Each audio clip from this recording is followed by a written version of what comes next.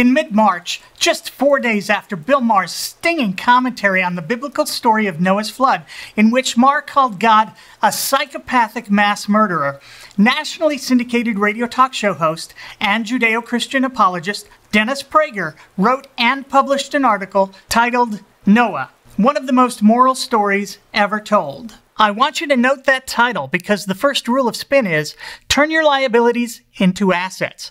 Thus, the Noah story is not only not the monstrous story of a psychopathic deity committing genocide, in fact, it's one of the most moral stories ever told. Unfortunately, the article itself betrays the title. Mr. Prager begins by answering some basic questions about the Noah story in general. Why did God destroy the world? When God saw how cruelly human beings treated one another, he decided that he would start over. Remember, kids, even when you're an all-knowing, all-powerful deity, when you mess up, you get a do-over.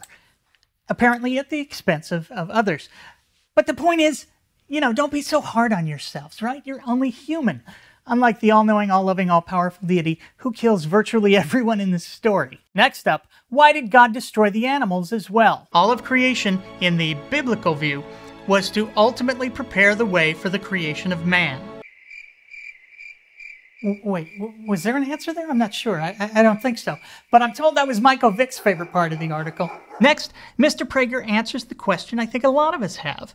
Isn't the biblical flood story just a fairy tale? Only if you believe that the biblical flood story states that the entire earth from the North Pole to the South Pole was flooded, and that every living creature from penguins to polar bears, except for the animals and people on Noah's Ark, was killed.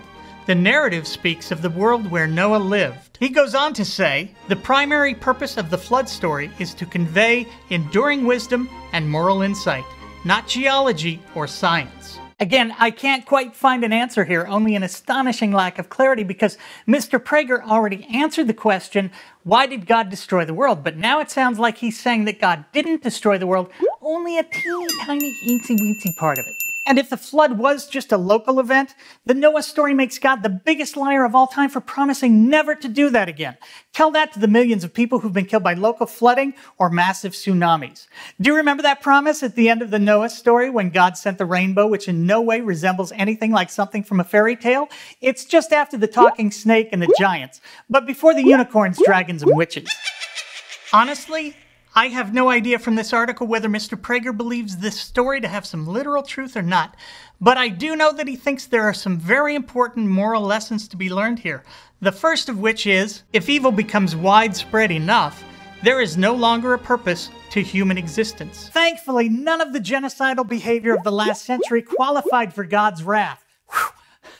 Although it does make you wonder, how evil were these people that God killed in the Great Flood? For as long as I can remember, Mr. Prager has always said that the only crime worthy of death is murder.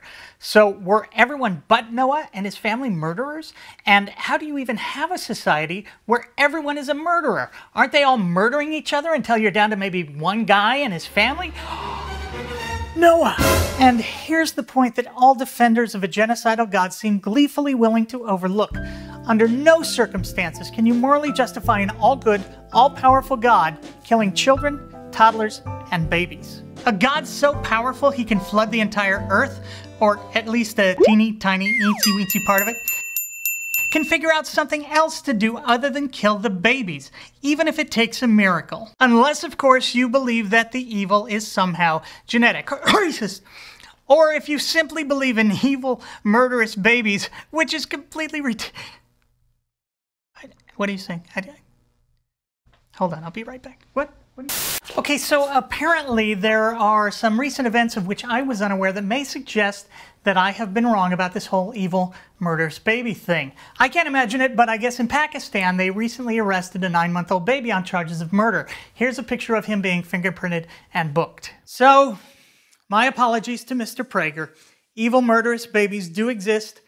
Kudos to you, sir. Well played. Our second important moral lesson from the Noah story is God values goodness more than any other human trait. He values it, he just can't seem to emulate it. Third, God hates evil, and so should we. So the next time you're caught in some waiting room staring down some evil murderous baby, don't hesitate. Kill it right there on the spot. Don't give it a chance to grow up and take its toll on humanity. Nip that sucker in the bud, for heaven's sake, friends.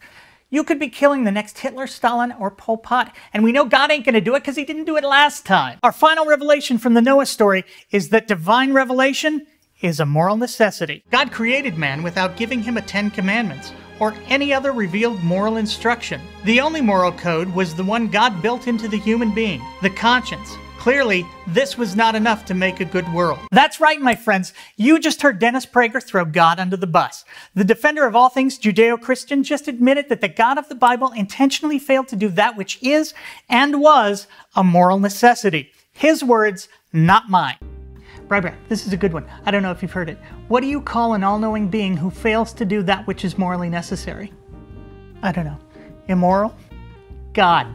What kind of monster creates sentient beings who can do unspeakable evil to each other and withholds from them the necessary moral instruction they need to make a good world? Those of you with kids, can you imagine doing that to your children? Not teaching them what they need to know to be good to each other? But it gets worse because after God knowingly dooms everyone to this inevitable moral failure and the world is filled with the evil people that God knew would dominate the planet, does God look inward and say, oh, myself, I have totally effed this thing up. I have to fix it? No. Instead of taking personal responsibility, he drowns virtually every man, woman, child, and baby on the planet. Just like Andrea Yates. Remember her? She's the woman who drowned her 5 children, including her infant daughter Mary. Just like God. Here is a love vast as the ocean. Love. Okay, I'll admit that sounds pretty awful, but then God gives mankind the necessary moral guidance Mr. Prager talked about, right? The 10 Commandments? Wrong. According to the Bible, from Adam to Noah, there are roughly 1,700 years. From Noah to Sinai, well, that's another 9.5 centuries. Okay, that's a long time, but then God finally gives mankind the truly transcendent moral guidance that no other society in the world had figured out until then, right? Wrong.